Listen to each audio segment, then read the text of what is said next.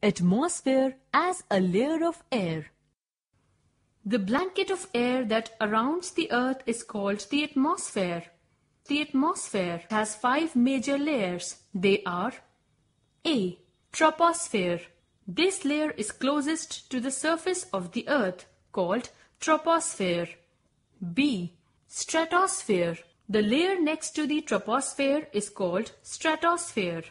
C. Mesosphere. The layer next to the stratosphere is called mesosphere. D. Thermosphere. The layer next to the mesosphere is called thermosphere. E. Exosphere. The layer next to the thermosphere is called exosphere. Activity. Take an empty tumbler and a tub of water. Ensure that nothing is there inside the tumbler. Invert the tumbler in tilted position into the tub. You will observe that bubbles come out of the tumbler and water rushes in to take its place. Conclusion. When the empty space is there inside the tumbler, it means only air is there. Thus, when water has to fill in the tumbler, air has to leave it.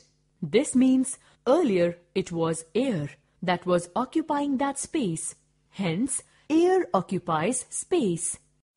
Importance of the atmosphere. 1. Air is essential for the continuation of life on the Earth. 2. The atmosphere plays an important role in determining weather conditions such as winds and rain. 3.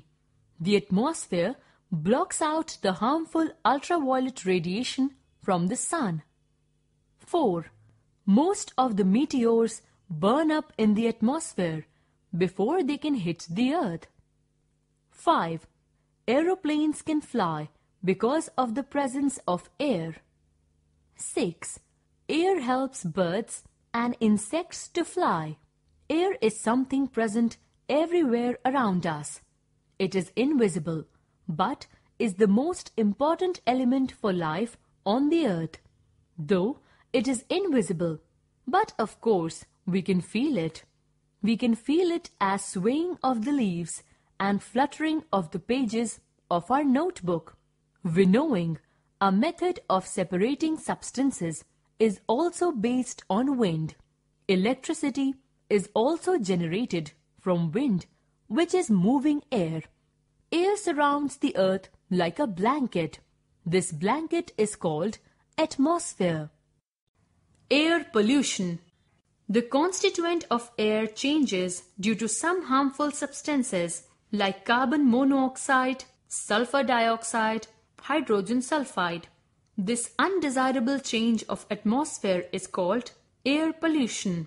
Factors responsible for air pollution: automobile exhaust, thermal power plant, factory byproducts, etc.